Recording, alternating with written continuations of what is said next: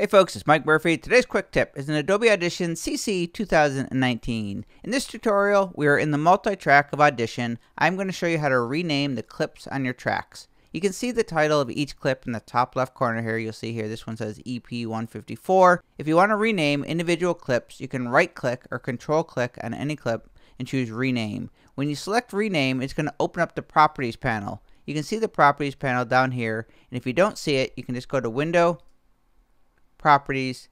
You can just select any clip, and you can see at the very top here, you can just click in there and you can change the name.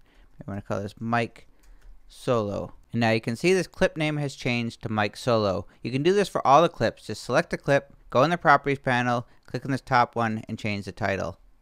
If you're wondering what this dialog is, that is an audio type set in the Essential Sound panel. You'll also see the audio type down here. You'll see here it says audio type dialog.